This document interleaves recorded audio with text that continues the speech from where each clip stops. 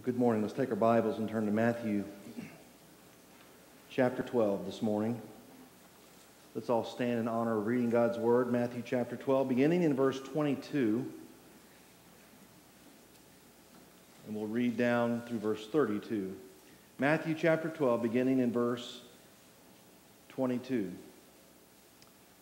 Then a demon-possessed man who was blind and mute was brought to Jesus, and he healed him, so that the mute man spoke and saw.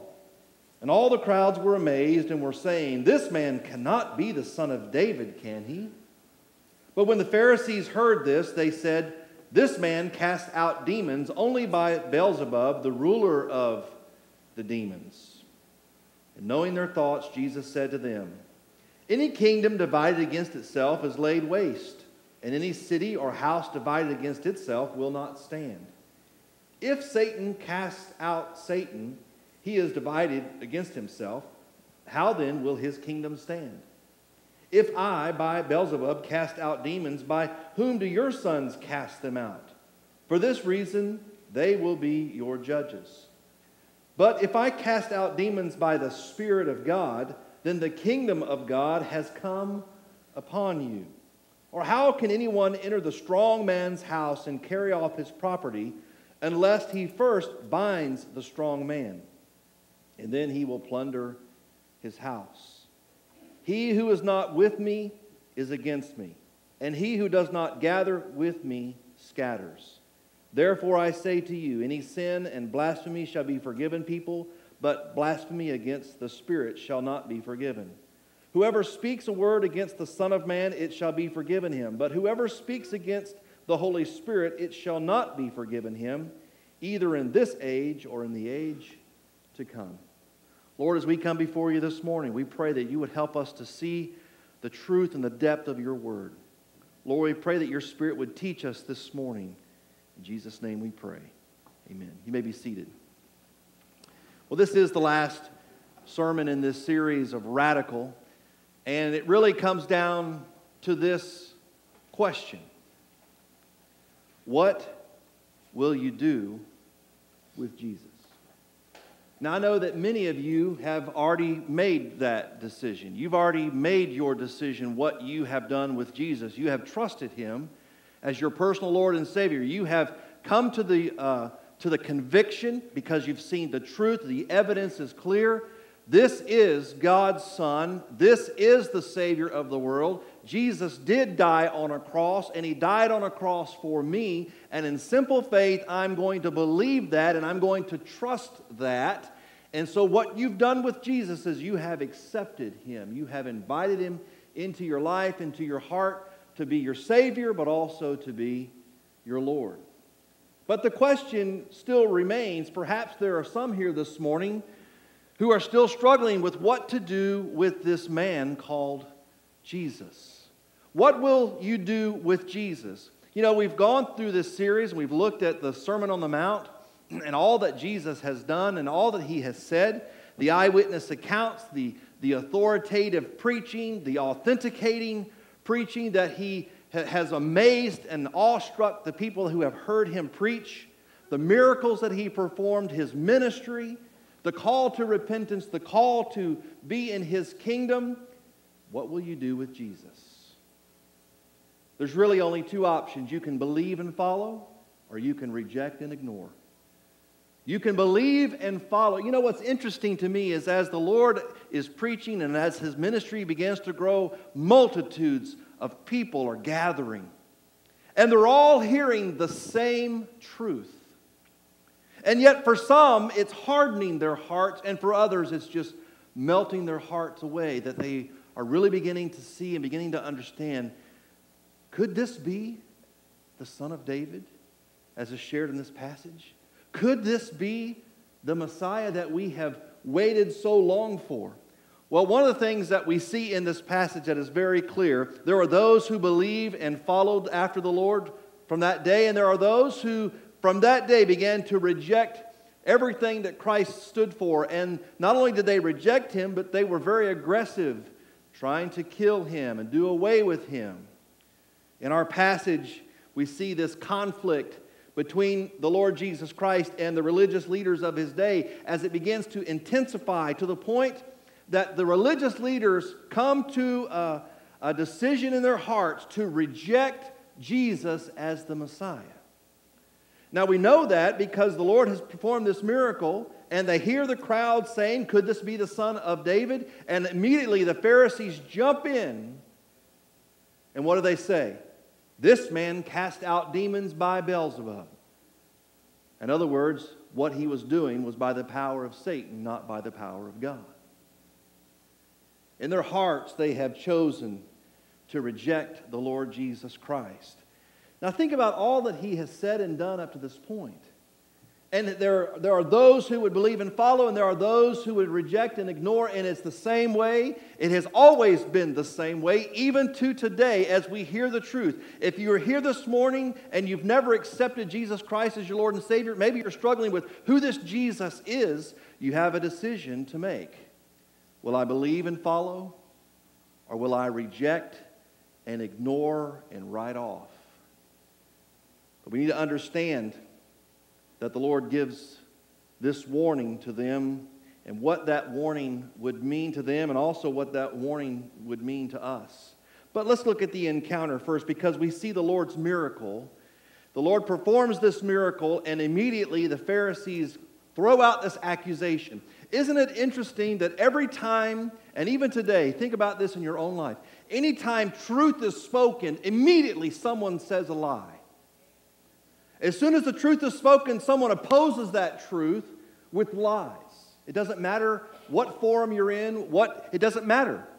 When truth is spoken, there's always that counter truth, that lie, that falsehood, that perversion that comes in and tries to throw people off. The Lord's miracle and the Pharisees' accusation. We see there in verse 22 and 23, Jesus healed this man who was blind and mute because he was possessed by a demon. And the people saw what Christ did, and they were amazed, and they wondered if this could be the Son of David. They saw the deliverance. They saw the healing of this man as proof that this was the Messiah. See, all along, the claims that Christ is making and how he has been confronting the religious leaders of the day and their teaching, and how his teaching was more authoritative, and the crowds were awestruck and were amazed at the authority with which he spoke and taught. They saw this deliverance and they saw this healing as proof that Jesus was the Messiah. And the indication is that some there believed on Jesus and acknowledged him as the Messiah as the result. And as soon as the Pharisees heard this, what did they do? They began to reject him, began to divert the people, trying to persuade. Now, Christ has been persuading the people all along with his teaching, with his miracles, and all of the things that he has been doing. And the people are becoming more and more convinced that this is the Son of David. This is the Messiah that we've been waiting for. But the Pharisees heard, and they see what's going on, and they hear that the people are beginning to be convinced, and they began to reject Christ. They say he cast out the demons by the authority and the power of Beelzebub, reference to Satan, the Lord of the Flies. They were trying to turn the people against Jesus by claiming that his miracles were empowered by Satan himself.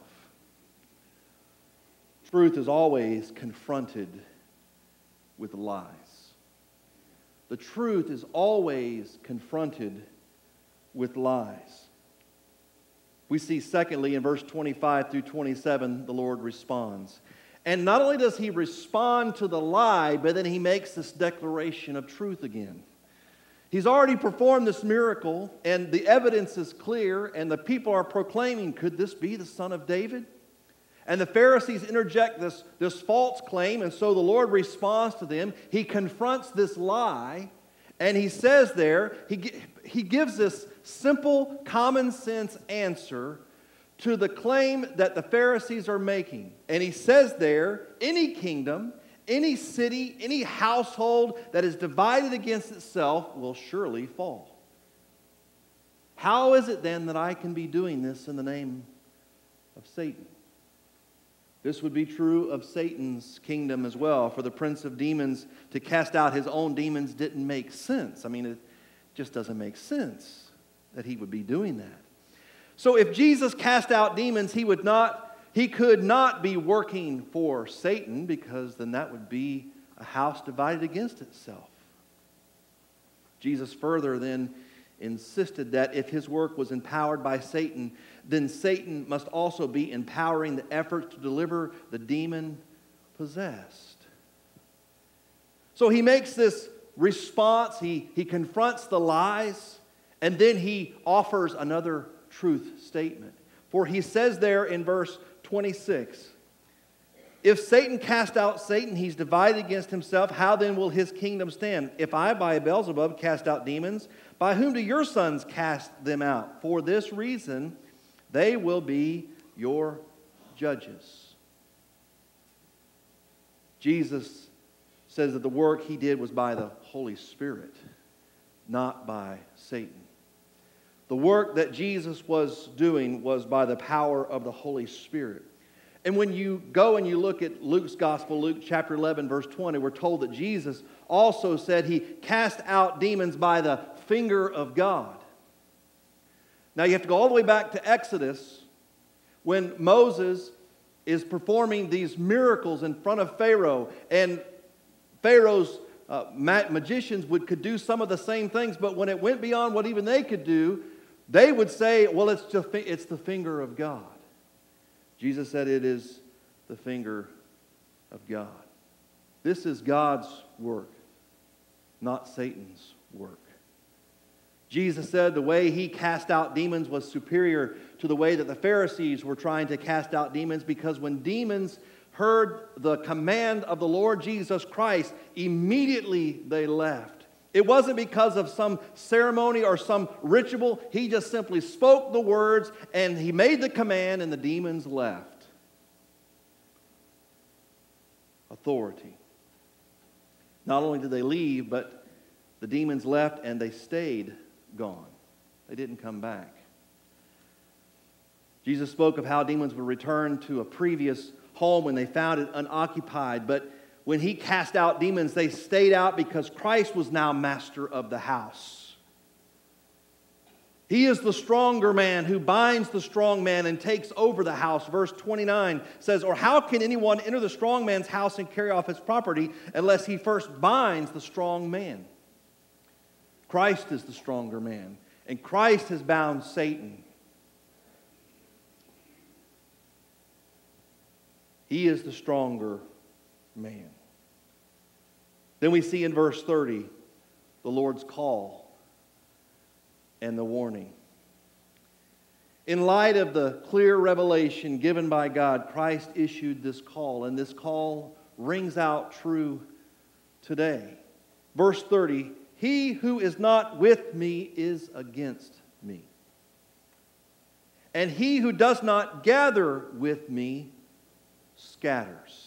Now, think about that in the context of what's going on. Jesus is preaching the truth, and people are seeing the miracles, and they're hearing the preaching with the great authority, and people are beginning to see this is the Messiah. But what do the religious leaders do? They began to scatter the people with their lies. Christ is trying to gather the children of Israel with the truth, and here these Pharisees come in, and they began to scatter the people with their lies.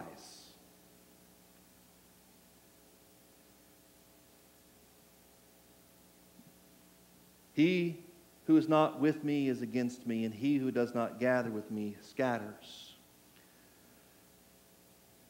It's a call, and it's really, the call is twofold. One is a call to be with him. You're either with Christ or you're not. And to be with Christ is this call to a personal relationship with him. He is calling us to be with him, to commit to a personal relationship with the God of the universe who has revealed himself in these latter days through the person of Jesus Christ. It's a call to a personal relationship, but it's also more than that. It's a call to a purposeful relationship, because he says, not only do you need to be with me, but what's the opposite of scattering? Gathering. What does the Great Commission say that we are to do? Go and make disciples of all nations. That's gathering. That's sharing the truth and gathering in people to faith. To join Him in drawing others to a personal love relationship with God through faith in Him. And so there is that call in verse 30, but when you see verse 31 and 32, there's a warning, and the warning rings true today. He says there, therefore I say to you, any sin and blasphemy shall be forgiven people, but blasphemy against the Spirit shall not be forgiven. Whoever speaks a word against the Son of Man, it shall be forgiven him. But whoever speaks against the Holy Spirit, it shall not be forgiven him, either in this age or in the age to come. One might reject the Son, but later on, if their heart was still sensitive to the call of the Spirit, and they consider it further and they repent, they could be forgiven. But what the Lord is saying here, we need to understand what blasphemy of the Holy Spirit is. Blasphemy of the Holy Spirit is this state of hardness in the heart in which one consciously and willfully resists God's saving power and grace.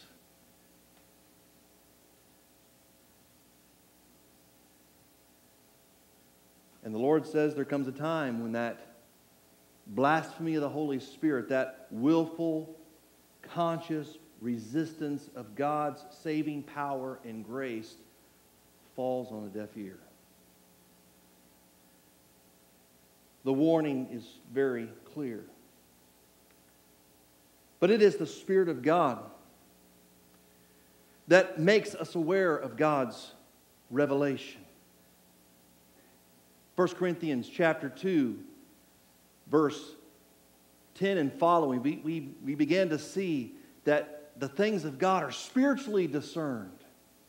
And it is the indwelling Holy Spirit that helps us to understand the depths and the truth of God's Word.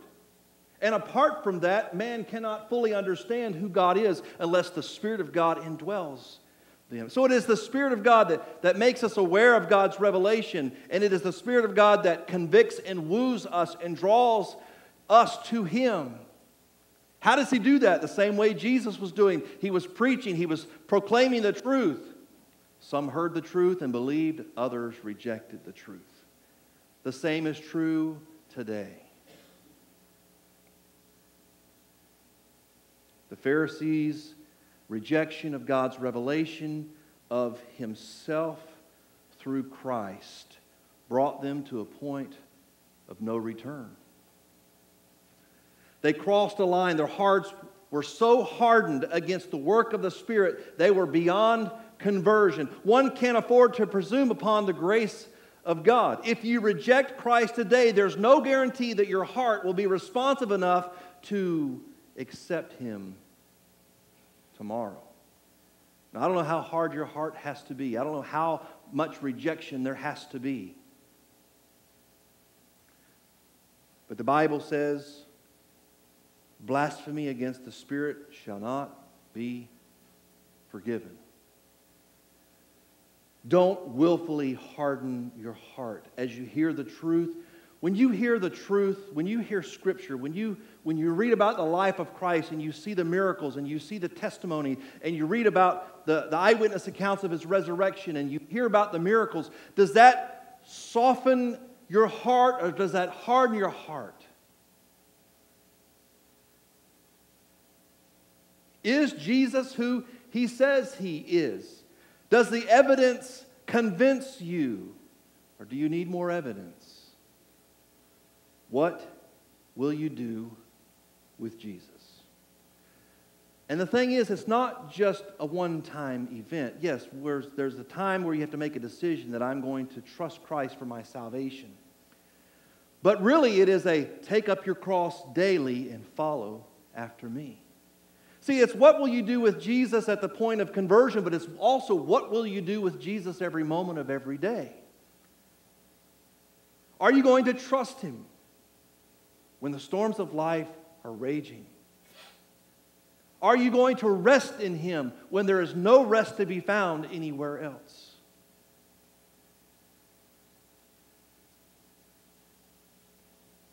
Is He God? Is He the Savior?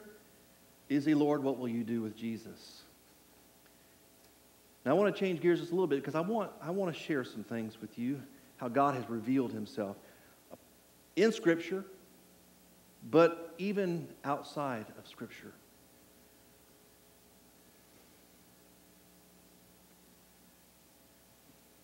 What about through creation? Through creation, we learn about the power of God, whether we look through a microscope or we look through a telescope. The creation displays the handiwork of God. Think about looking through a microscope, and the microscope says design points to an intelligent designer. The evidence is there. To grasp the reality of life, this is Michael Denton, who is an atheist. He's a biologist. It's interesting when you read some of these things that atheists say, in their statements, they confirm what the Bible already declares. They just don't know it. He says, to grasp the reality of life as revealed by molecular biology, we must magnify a cell, listen to this, 1,000 million times until it resembles a giant airship large enough to cover a great city like London or New York. And what would then see would be an object of unparalleled complexity and adaptive design. On the surface, we would see millions of openings like portholes of a vast spaceship, opening and closing to allow a continual stream of materials to flow in and out. If we were to enter one of these, we would find ourselves in a world of supreme technology and bewildering complexity. Is it really credible that random processes could have constructed a reality, the smallest element of which, a functional protein or a gene, is complex beyond our own creative capabilities, a reality which is the very antithesis of change, which excels in every sense anything produced by man? So we can look through the microscope and we can magnify something 1,000 million times. In the inner workings of that cell, the complexity, the design points to a designer. Well, what if we were to not look at the micro, but look out into the vastness of space through a telescope? Scientists contend that there are some 200 different parameters that all have to be true in order for life to exist on this planet. Professor of philosophy at Messiah College in Pennsylvania says this: one could think of each instance of fine-tuning as a radio dial. Unless all the dials are set exactly right, life would be impossible. The fact that the dials are perfectly set strongly suggests that someone set the dials, for it seems erroneously improbable that such a coincidence could happen by chance. Creation reveals God, but it is the Bible that we learn His name. It is the Bible that we learn of His providential care. It is the Bible that we learn about who He is and how He woos us and draws us to Himself. When you look at the preservation of the Bible, when you look at the historical accuracy of the Bible, and you see all of these things coming to place, when you think about the preservation of the Bible, thousands upon thousands of manuscripts throughout the centuries. And even with the discovery of the Dead Sea Scrolls just a few decades ago, all of this confirms the authenticity of Scripture. An archaeologist talking about the historical accuracy of the Bible says this: no archaeological discovery has ever controverted a single biblical reference. Scores of archaeological findings have been made which confirm in clear outline or exact detail historical statements in the Bible. And by the same token, proper evaluation of biblical descriptions have often led to amazing discoveries. One of the other things that is tremendous about how God has revealed himself is in the consistency and the theme throughout Scripture. Composed of 66 books written over a period of 1,500 years by 40 different authors using several languages. It's amazing.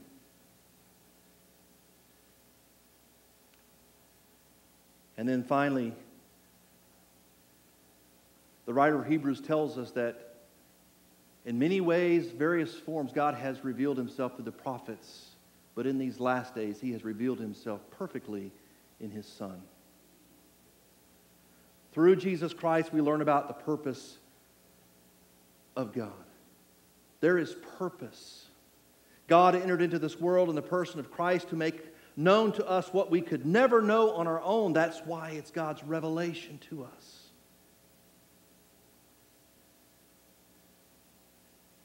What will you do with Jesus? There's a call to come, but there's also a call to go. You have to come to Christ, come in simple faith, trusting in him, trusting in what Jesus Christ has done on Calvary's cross. And then when you come to him, you give your life to him, and now you will go for him.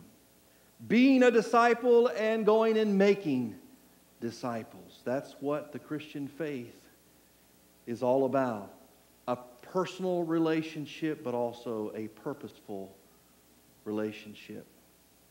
Finally, there is the victory. In this passage, some of the things that really stood out to me that were amazing in terms of the victory that we can have in the Lord Jesus Christ are spelled out. He says there in verse 29, Jesus has overcome Satan, the weaker one, verse 29. He has overcome Satan. Not only has he overcome Satan, but we know through other passages of Scripture, he has overcome sin and death and the grave.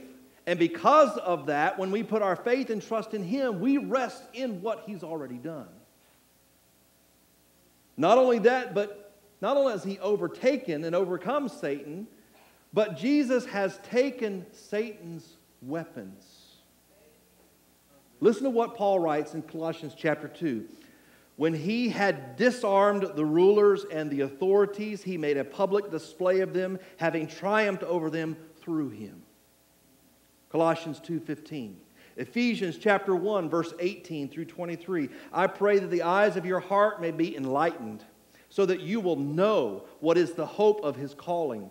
What are the riches of the glory of his inheritance in the saints? And what is the surpassing greatness of his power toward us who believe? These are in accordance with the working of the strength of his might, which he brought about in Christ when he raised him from the dead, seated him at the right hand in the heavenly places, far above all rule, authority, and power and dominion, and he put all things in subjection under his feet. Now, if that's not victory, I don't know what victory is. What are you going to do with Jesus?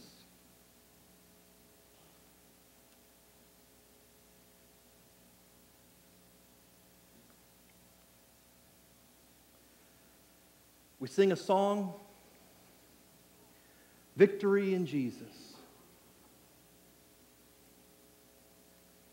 Jesus not only provides the victory, he is the victory. He is the victor. He has overcome everything that could separate you from God. My prayer and my concern this morning is that you would trust, that you would make a decision to believe. That the evidence is overwhelming. That Jesus is who he says he is. Don't reject him. Don't ignore him any longer. Well, Pastor, I'll take care of that later. I'll take care of that next week. Listen, you don't have the promise of 5 minutes from now. Today is the day of salvation. Right now, don't put it off. Would you bow your heads with me as we respond to God's word this morning? The invitation is always there.